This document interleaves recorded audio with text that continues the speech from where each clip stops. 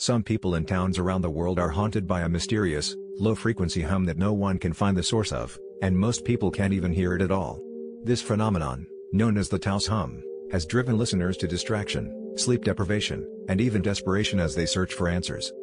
It started in the small town of Taos, New Mexico, where residents began reporting a deep, droning noise that seemed to come from everywhere and nowhere at once.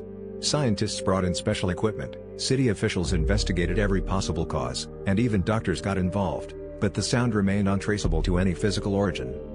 What's even weirder is that only a small percentage of people in each affected town can hear the hum, while others live in total silence, unable to detect a thing. Theories have ranged from secret government projects to geological anomalies, but none have ever been proven. People who hear the Taos hum describe it as a relentless, engine-like vibration that never stops, making some wonder if it's all in their heads or if something stranger is at play. The mystery remains unsolved, echoing through the lives of those who can hear what the rest of us can't.